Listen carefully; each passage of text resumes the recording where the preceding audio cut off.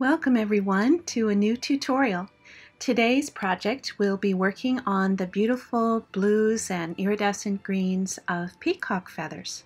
I've always wanted to do one on a stone and just couldn't figure out how to do all these feathery filigree things on a stone and make it so it was easy enough for beginners to try.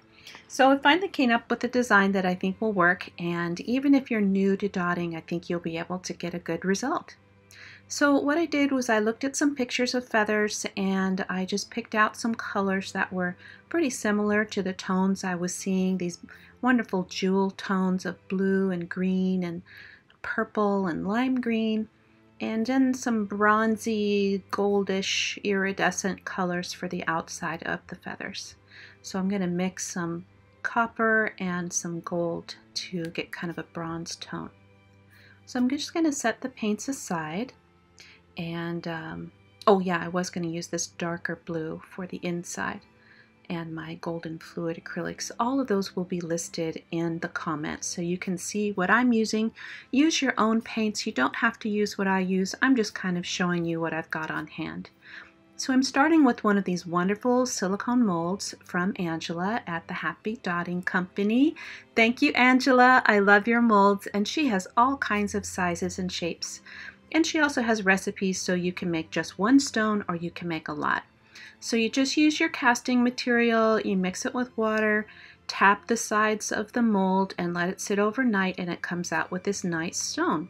And it's got a raised center, so you can use that to find the center of your grid design for your mandala.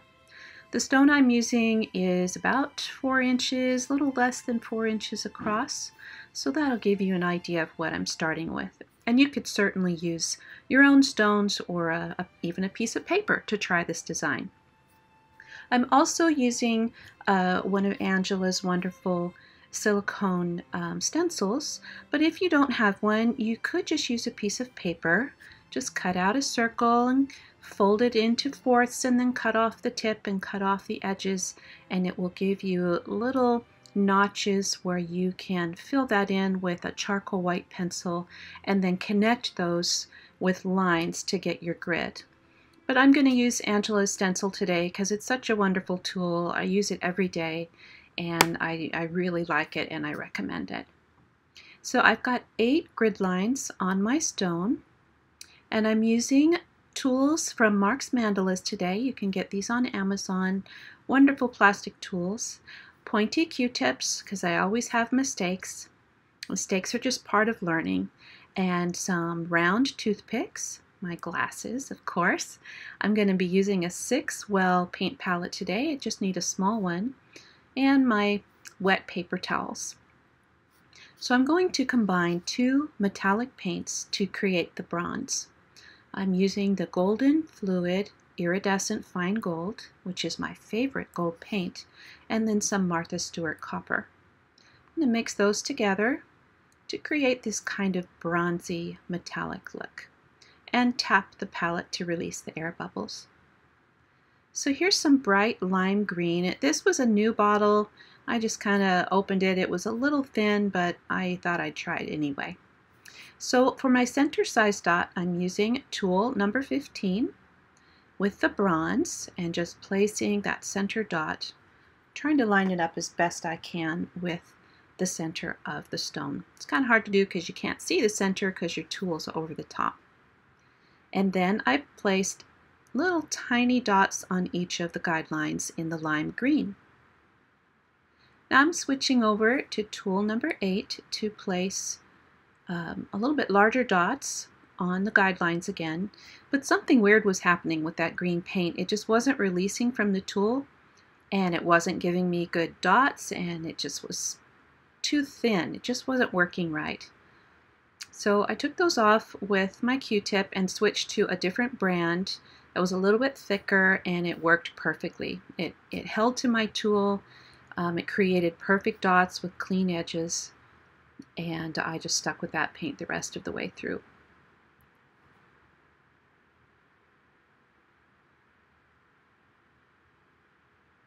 So now I'm switching over to tool 9 for the next row of bronze dots.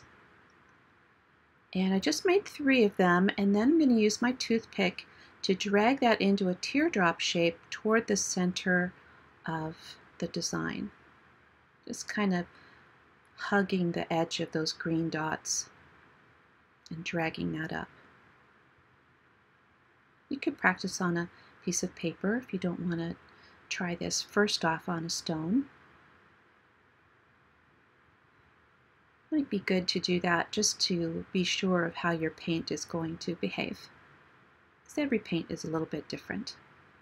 So I did my first row, and now I'm switching to tool number 10 to make another row slightly bigger, and I'm going to leave a little bit of space there because I know I'm going to have to drag that dot toward the center. So I'm leaving some space to do that, just so I can get it into that teardrop shape. And I only do 3 at a time because right now my house is pretty hot and pretty dry, and these acrylic paints were thickening up very quickly, so I wanted to just do 3 at a time to make sure I could drag that paint. I'm going to do the next 3, kind of speeding it up here for you a little bit. And then the final 2. So now I've got 2 rows of those bronze teardrops. Moving up to tool number 13 to repeat the same process. I'm just creating rows of feathers. It's the wonderful thing about those peacock feathers, how they fan out. They're just so symmetrical, and they're that wonderful teardrop shape. And then once you get the top dots on, it really starts to look like an eye almost. Okay, now we've got another row. I'm going to use the same tool to repeat and do another row. Again, leaving space so I can drag that up into a teardrop shape.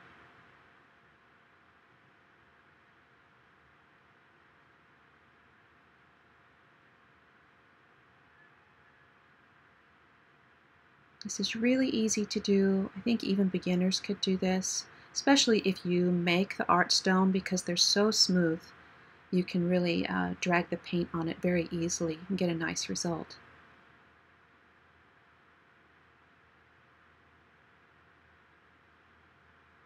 Alright, there's another row. And I'm going to add my medium green now. I'll be using that a little bit later. And I'm switching over to tool D. Mark has some tools that have alphabet letters on them instead of numbers. So I'm using tool D to create a lime dot at the end of the short bronze row, right in the center, the bottom edge of the short bronze row. There, now you can see a little better. That green just really pops on that black background, doesn't it? Okay, did that all the way around. Now using tool A to place smaller lime green dots on either side.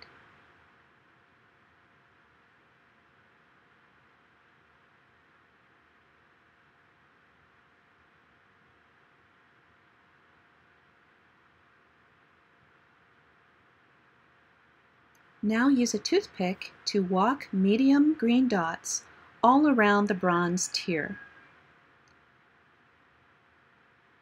This will probably be a little difficult for beginners, walking dots with the toothpick around another object, but again, if you could practice on a piece of paper, I think you'll be able to do it. It's almost like coloring or outlining. You're just following the edge, and they will get smaller as you walk them out because you're losing paint, right? So the dots are getting smaller as you work toward the top, and you should be able to fit that in there. So that was our first row. Now we're going to repeat these steps, only going on the longer row of the bronze teardrops. So we're starting to get to the edge of the stone. You do the 3 dots on the bottom edge, and then walk up with that toothpick. It'll be a tight fit, and if you don't have enough room, just go as far as you can, walking those up. Doesn't have to be perfect. That's the wonderful thing about these designs and these tiny dots. It's more of the impression you get when you stand back and look at it. It doesn't have to be absolutely perfect.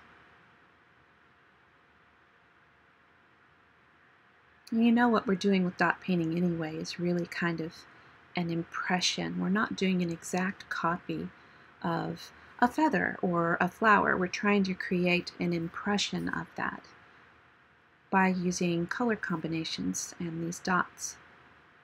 It's almost to create a feeling, to where you show it to somebody and you say, what does that make you think of? Or what does that make you feel like?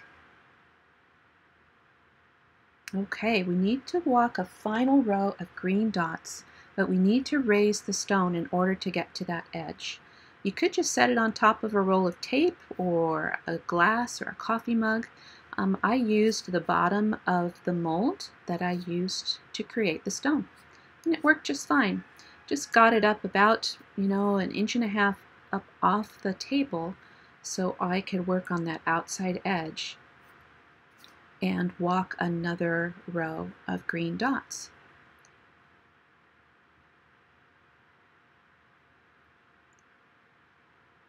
Using tool number 6 to do those.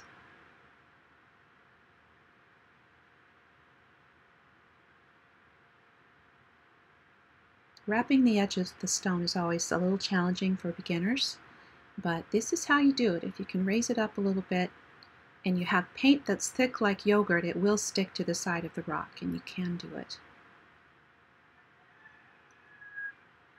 Moving up a size on that medium green, and I can't go very far with this, so I'm just going as far as I can. Like I said, just kind of connecting it to the green on the interior. So it kind of creates a fluid flow of color. It's just the bottom edge of the impression of a feather that we're doing. And it just makes a nice outside lines for your mandala. Okay, now we're switching to tool number 8 and putting a larger lime green dot at the end of the short row of the bronze. This is just to fill in space with that beautiful bright lime green. And then I'm going to use tool D to add a very small dot at the very end of that. And I'll lift up the stone so you can see. And then I used tool number 5 to place medium green top dots on the center row of lime dots. Now my paint had been sitting out for several hours at this point, so it had thickened up, and it ended up making the top dots pretty plump because they were really thick. But I liked it. I like that effect. So now we're going to mix up some blues for top dots. I want bright blue and a teal blue. So I added blue paint to the medium green that I used previously to make the teal. And then I added some of this turquoise Color Flash iridescent paint to give the top dots some sheen. I also added a drop of phthalo blue green shade to each of the paints to boost the pigment saturation. So I wanted this to be almost a jewel tone, vibrant tone on top of the bronze. So now we're going to offset some of the top dots. The first row of bronze, we're going to use the teal. And we're going to place the top dot at the bottom of that teardrop. You're still going to see the bottom edge of the gold, that bronzy color, but it will be kind of sitting in the bottom of that. And then I'm going to be switching to the blue to go on to the next row. A little larger tool, again, setting that, that dot in the bottom edge of the teardrop. And I'm actually doing 2 rows now.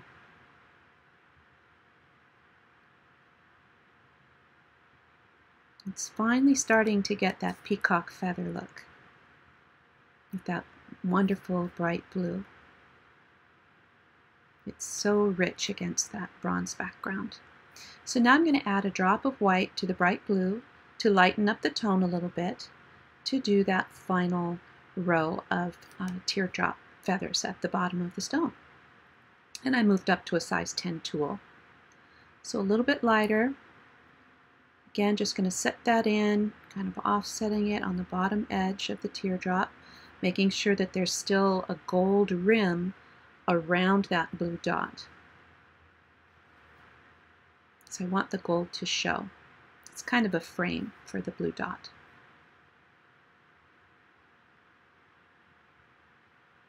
And now I'm using a small tool to add a small light blue top dot to the top part of each feather, right in where it starts to point up into the teardrop shape.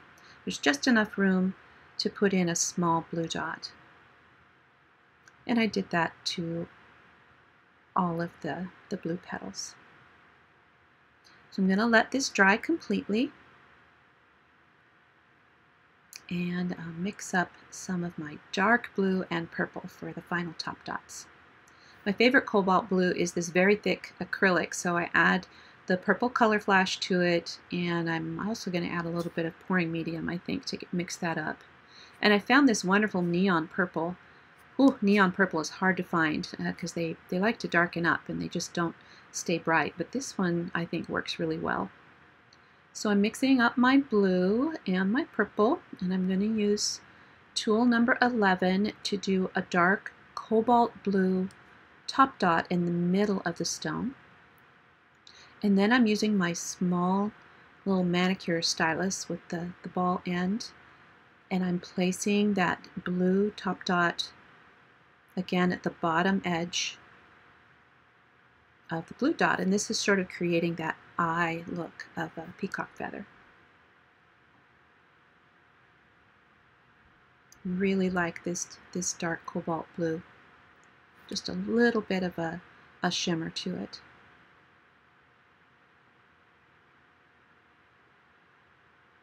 So I'm doing that on all of the medium blue, and then I'm going to switch to the purple for that bottom row. And oh, is that going to bring this whole thing to life. The wonderful contrast of the light blue with that rich iridescent purple really gives you the feeling of a peacock feather.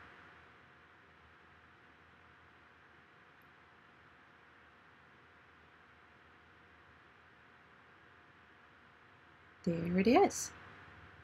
I looked at it and I thought it needed a little bit of a little tiny purple top dot there, and then I added a few medium green micro dots around the center just to fill in some space. You don't have to do that. I just figured I'd fill up a little space, and I liked it. So we're going to let this dry completely and then remove any remaining guidelines with a wet Q-tip. It should come right off. And then seal it with a clear acrylic spray.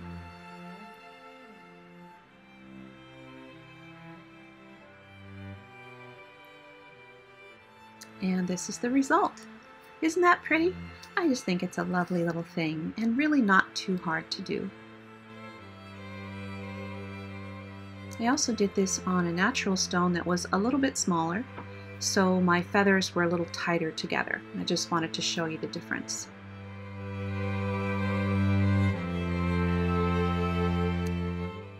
I really appreciate everybody waiting for this tutorial while I was getting through my surgery, and I just thanked everybody for watching. God bless and keep you. Goodbye.